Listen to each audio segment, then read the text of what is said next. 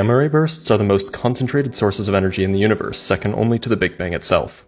In just 1 second, the most extreme of these events, GRB 221009A, released about as much energy as all of the stars in the entire Milky Way in 1,000 years.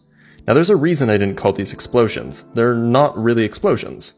All of that energy is released in 2 concentrated beams, no more than a few degrees across. So what makes these violent eruptions tick? The short answer is that it's complicated. There are 2 types of GRBs, short ones and long ones. Short GRBs, those that last less than 2 seconds, are now known to be the result of neutron star mergers or the consumption of a neutron star by a black hole. Like many other astrophysical jet phenomena, it's believed that the beam structure is the result of the spiraling nature of the infalling matter, but we still need to work out the kinks on that.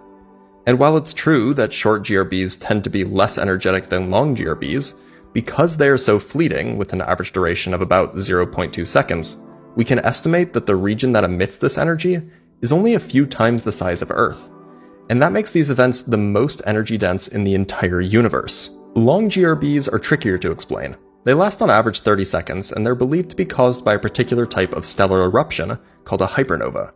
The cause of these events is still not clear, but one of the leading models is called the collapsar model.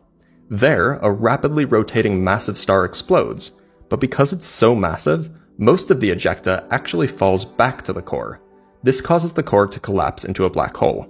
Because the infalling matter is rotating so quickly, it's believed that the accretion disk that forms around the black hole produces relativistic jets. This generates the GRB that we see as the former core of the star devours the rest of it.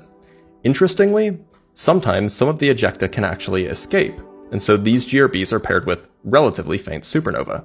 It's hard to overstate exactly how dramatic our universe can be. Whether it's gamma ray bursts, supernova, or the Big Bang itself, the history of our universe is one of violently energetic events tempered by vast emptiness. But it's the spectacle of the universe that keeps us looking up.